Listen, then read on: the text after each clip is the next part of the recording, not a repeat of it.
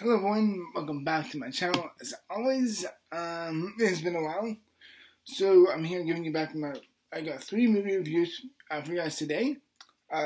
Literally today, I saw the movie, The Woman King.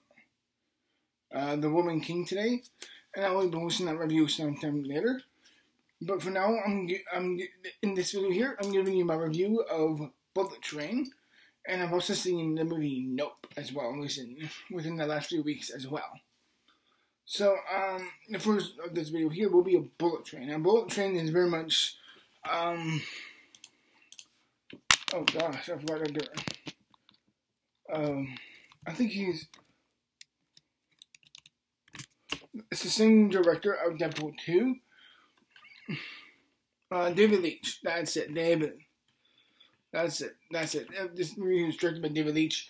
And this movie has a lot of, I wouldn't say throwbacks, but it has a really interesting vibe to it that I really do enjoy a lot. It really reminds me of films from the early 2000s, like early Guy Ritchie, such as Snatch, or Gone in 60 Seconds type of vibe.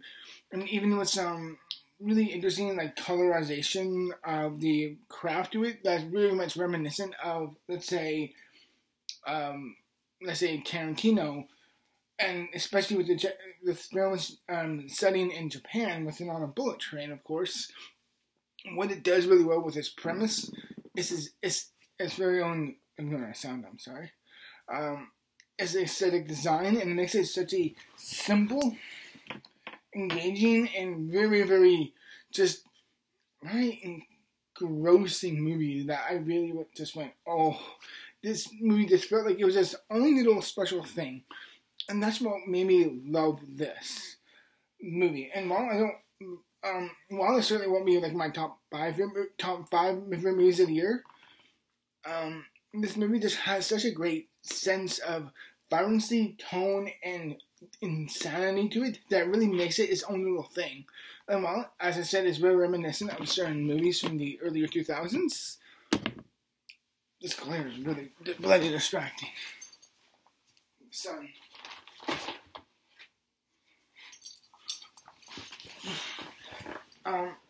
It doesn't feel defined by it, because aesthetic and tonal shonings with this film, but it doesn't feel defined by, like, let's say earlier Tarantino or Guy Ritchie or filmmakers like that. But there's still those like homages, or like the simple type of approach that it has that really makes me think of those movies. But what I like about this movie so very much is that its premise, its story, and its characters feel so interesting, simple, and yet it just knew what it was, and such a simple, innate approach. It wasn't trying to overcomplicate everything. It had a very fun, like, type of thing. It's a simple summer blockbuster action movie that really knows what it is, and then does it to such a T that it just felt like, for me this year, it was the perfect summer movie without being too high on its own supply. It's like Bullet Train for me is like, I would describe as a B tier or of the summer movie, where something like Top Gun Maverick was an A tier. In comparison or perspective. But that's what, for me at least, what Bullet Train really had going for it. Because it's cast with actresses like, such as Brad Pitt being the main fun, likable characters that he always is, being the smooth, dynamic action hero that plays it really cool and straightforward. He always does that, and he's always really cool at it. And of course, you just can never blame him because he's so damn good. Also, I got this little poster of my favorite movie of all time, the Lord of the Rings movie recently, and I got a tattoo about a month ago. So yeah, this puppy is really cool. This wolf tattoo here is really awesome. Taking good care of that. New tangent. I'm sorry, but the cast was just really fun. It just knew what it was. Now, granted, I will have a couple complaints. Number one, the movie by the end is just straight up like bat shit insane. It straight up is, and it's crazy. and yet I still like really damn enjoyed the living hell out of this movie. It just had this incredible insanity to its plot and simpleness that it felt like it was homaging other films, but never felt like it was defined by that. Its vibrancy, its tone, its setting in Japan had this incredible vibrancy with the colors. And like, as I said, the characters just were fun, they were simple, they were straightforward, and it never took itself too seriously. Like, it knew what it was, but it was so clever within. I really like. Granted, for me, some of the characters were just when getting to the first 20-30 minutes of the movie, like it is trying to establish everything. In truth, but it was, at the very least, in my opinion, it was.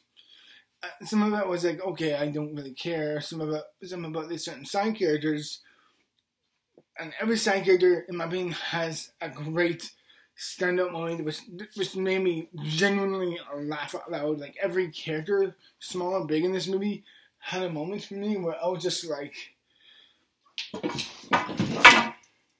sorry, my cat's just messing around. You had to do that, Alex? Come on, come here, buddy. Oh god damn it! I lost my train of thought. Come here. Come on. But, oh, it's so cute. But, yeah, Bullet Train, it felt like one of those movies for me where it kept it simple, straightforward, silly, and it always had a big, fun, cheeky smile, cheeky grin on his face, and that's what I really liked about it. There he is. Hello, buddy.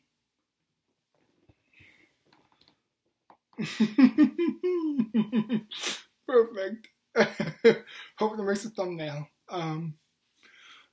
But yeah, I really had fun with it. Like, granted, going back to my first point, is that I thought getting into the film, I was like, okay, I kind of don't care about this, how these side characters are going to get this intro in. I thought it was well done. But at some point, I was just like, okay, gotta trim something off here. It felt like, it was like 25 minutes in, and then it's like, okay, now the action is just starting to kick in. And I'm like, finally, I want some of the. It's also such a weird niche of a movie that it's definitely not for everyone. It's an incredibly fast-paced, momentum-based movie that only gets more crazier until the very end. The ending, the last 20, 30 minutes of this movie, right when everything quite figuratively and literally goes off the rails, it's just like, this movie is batshit insane. And I'm totally game for it. It's not for everyone, which is also slight in my mind, but Bullet Train just had a simple, clever, and yet strong bite. Also, Aaron Taylor Johnson and, what the hell? Hold on. Aaron Taylor Johnson and Brian Tyree Henry were both freaking hilarious in this movie. Also, a great other cast actors in this movie. The Wolf. Oh god, I just realized that because I just showed my tattoo of the wolf.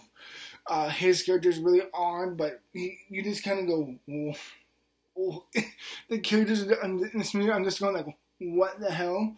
And yet they just weirdly naturally fit narratively in this movie. Also, Hiroki I'm pronouncing this wrong because I'm reading off the internet. Hiroki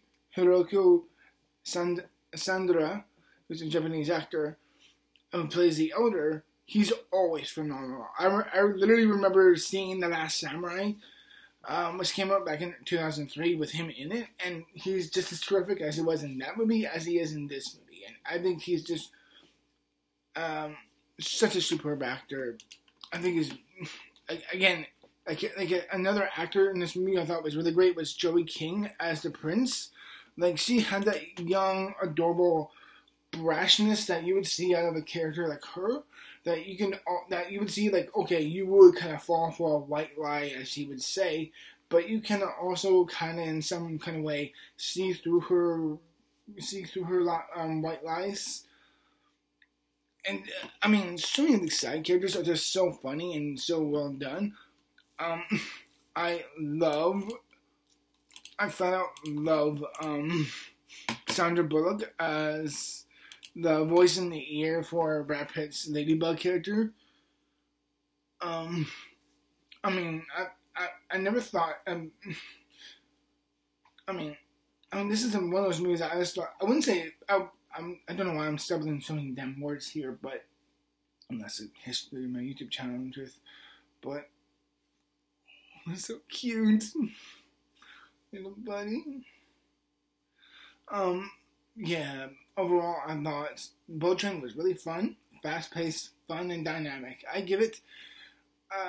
And overall, I would say it's a 7.5 to 8 out of 10. It was a really fun Super Strength movie. It's just really fun. You know what it is. It was never pretentious. It was just a solid, great, fun, momentum-based action movie that anyone would enjoy the hell out of. I also saw this with my dad, and he also really liked it. So yeah, a big recommendation from both me and my dad.